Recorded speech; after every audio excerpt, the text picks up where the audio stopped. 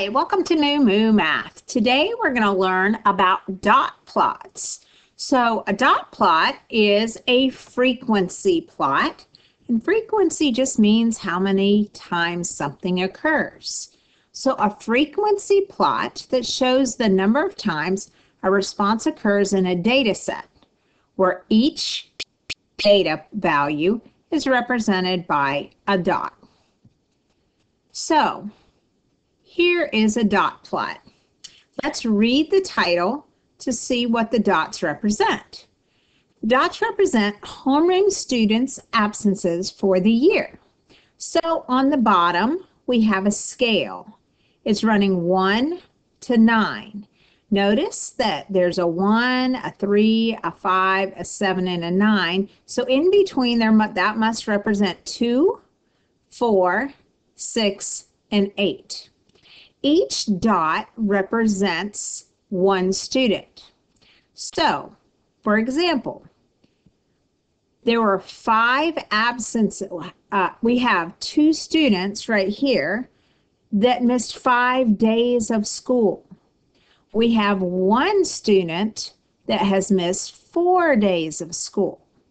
And this represents a homeroom class. So let's try to answer the questions. How many students missed only 1 day of school? So on the bottom, these represent days.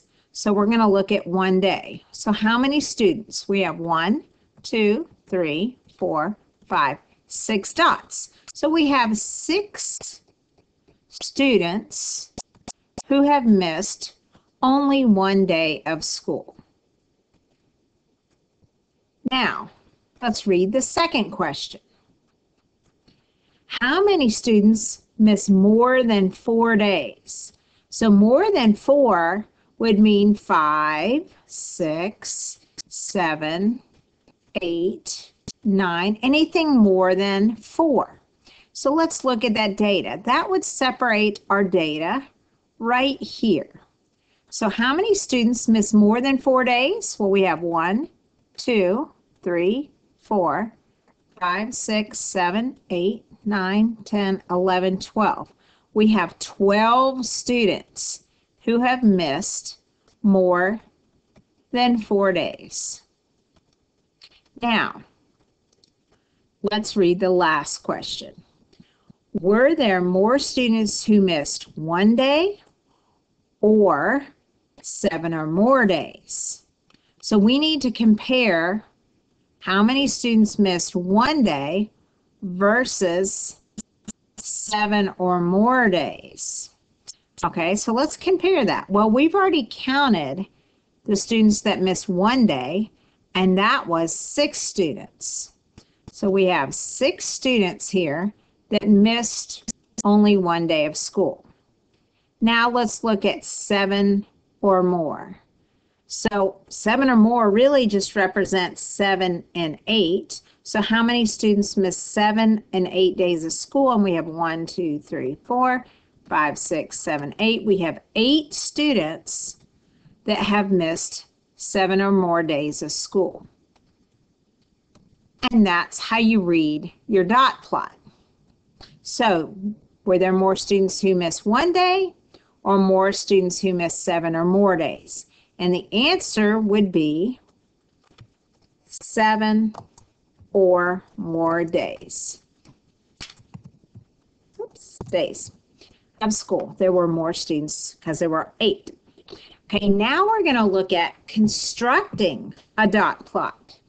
So let's read our information and we're going to create that dot plot.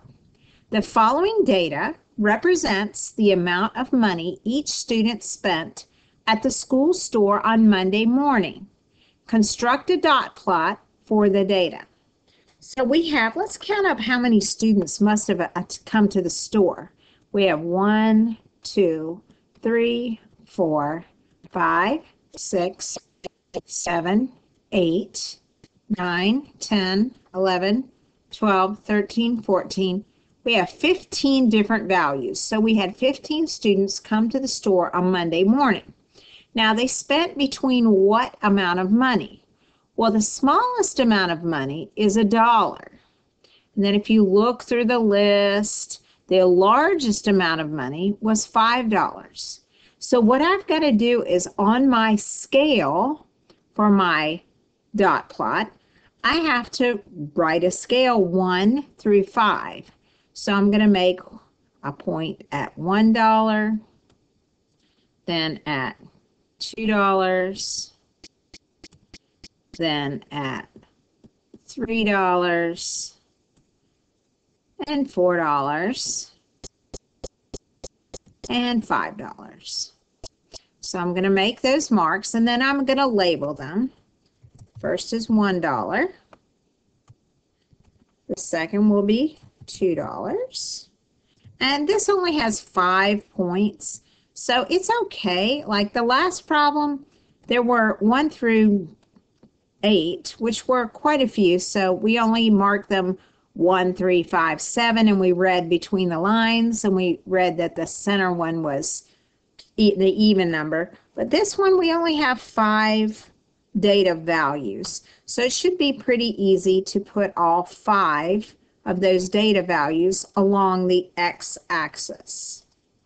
So $4, and then the last one will be $5. There's no real rule of thumb for the scale. You just have to look at what makes sense. Okay, now I've got to take and put a dot for each one of these values, and we're going to stack them up evenly. So the first student spent $1, so that represents my first student. The second student right here, she spent, or he spent, we don't know, $5. So I'm going to put a dot for that student. The third student spent $3. The fourth student also spent $3. So now I'm just going to stack it right on top. The next student spent $2. Now notice I'm trying to line these up so the first ones are all even. The next student spent $1. The next student spent $3. And then I'm going to try to line that up nicely. And then $4. Our first student who spent $4.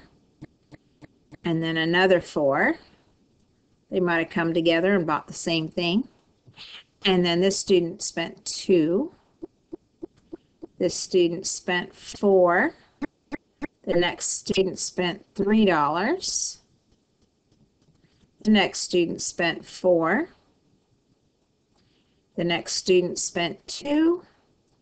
And the last student spent $3.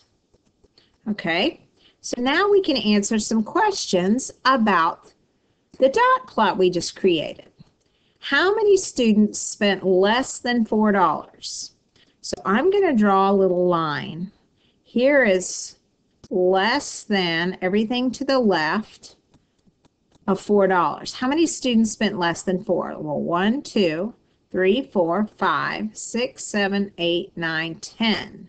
So the answer would be 10 students spent less than $4. What is the mode? Well, the mode is very easy with a dot plot. A mode is the most occurring data point. Well, because it's a dot plot, we can literally look at which one's the tallest one. And in this case, our tallest column of dots is $3. So what is the mode? The mode would be $3. And there you go. That's how you read, or that's how you construct a dot plot. And then you can use your dot plot to interpret and answer questions. I hope this video has been helpful on learning how to read and construct dot plots.